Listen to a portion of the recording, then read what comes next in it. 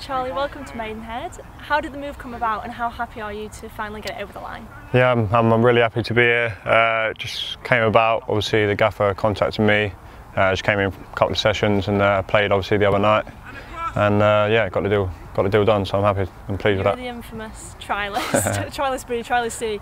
Have you enjoyed your time on trial? How did you find it being around the boys? And is that sort of what drove you to obviously be here? Yeah, obviously being here for a couple of sessions before, obviously you get a feel about the place. It's good. It's obviously good facilities, good bunch of lads. Yeah, so it was a nice feel about the place. What's the gaffer told you so far? Not too much. I suppose he'll have a chat with me here and there. So yeah, but not too much at the moment. You're obviously an experienced player and you've been about, especially at National League level as well. What have you learnt throughout your career so far that you can bring to the team at Maidenhead? Like you said, obviously I've got a bit of experience in this league, so probably know what it's about. It is a tough league. I think a lot of people say it's getting better year by year.